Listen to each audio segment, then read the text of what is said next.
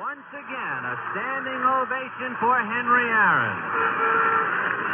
So the confrontation for the second time. Aaron walked in the second inning. He means the tying run at the plate now. So we'll see what Downing does. 1 ball and no strikes. Aaron waiting. The outfield deep and straight away. Fastball is a high drive into deep left center field. Buckner goes back to the fence. It is gone.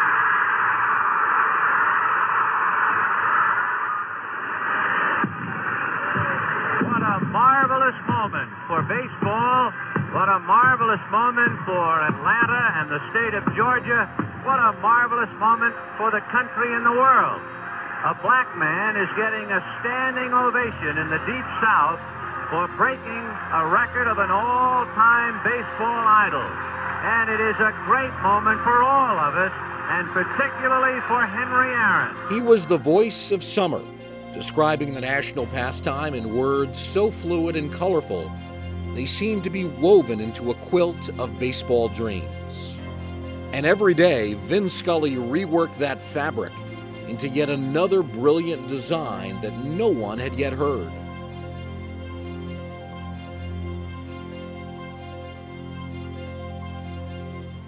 Vincent Edward Scully was born November 29, 1927, in the Bronx, New York, and he knew from a young age that he wanted to broadcast sports. A year after graduating from Fordham University, where he played on the baseball team and also called basketball, baseball, and football games for the college radio station, Scully landed a dream job as a radio broadcaster for the Brooklyn Dodgers. 2-2 to Harvey Keene. 1 strike away. Sandy into his windup. Here's the pitch. Swung on and missed. A perfect game. From the moment he signed on the air in 1950 through the next 7 decades, Scully remained the narrator for the Dodgers story.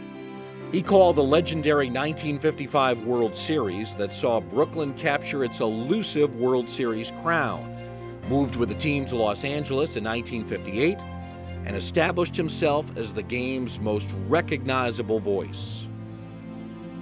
Scully's talent took him to the national level, where he worked for CBS on pro football and golf from 1975 through 1982, and then NBC for the network's Baseball Game of the Week from 1983 through 1989. He called many memorable moments for NBC, including the Mets' thrilling rally in Game 6 of the 1986 World Series and Kirk Gibson's improbable home run in the Fall Classic 2 years later. All year long, they looked to him to light the fire, and all year long, he answered the demands until he was physically unable to start tonight. High fly ball into right field. She is gone! With a soothing style that perfectly matched baseball's rhythm, Vin Scully transcended the medium and the game throughout a career that made him one of baseball's most beloved figures. Vin Scully was named the 6th winner of the Hall of Fame's Ford C. Frick Award in 1982. I have said enough for a lifetime, and for the last time, I wish you all a very pleasant good afternoon.